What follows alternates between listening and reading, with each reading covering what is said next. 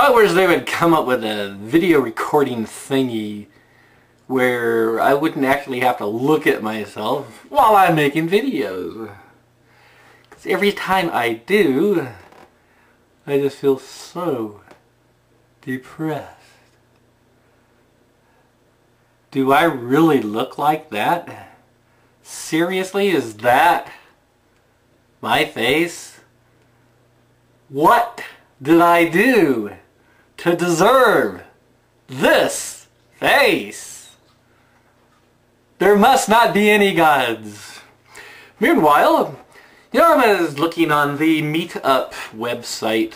I remember when that first came out, and making a group and posting it on the Meetup site was free, didn't cost anything. And now it's cost, I don't know, $70 or something for a year, which is just ridiculous. I thought, I can't go into town every time I damn well feel like it. Maybe twice a month if I'm lucky.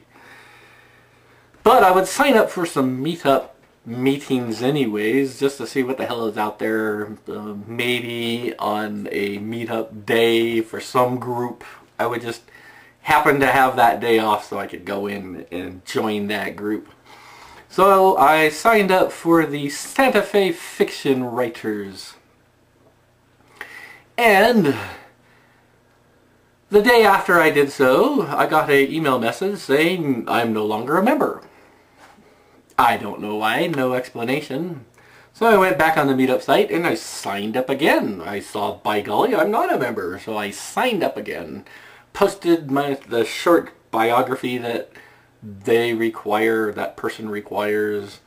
Went in, it said I'm a member again, and a few hours later I got an email saying you've been removed from Santa Fe Fiction Writers group.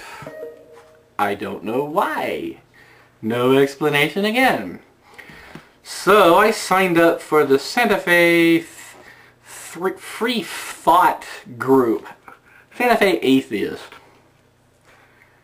It took maybe an hour for that moderator to remove me from the list also, with no explanation. I'm starting to feel paranoid. Well, I should say even more paranoid. So, casting about, finding some group out there who will accept me as I am. I saw there's the Cocopelli Dowsing group.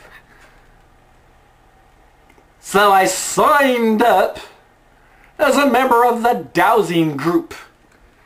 And that was 4 days ago. I'm still a member, by golly. Yes, the Dowsers want me, but the writers don't, and the atheists don't.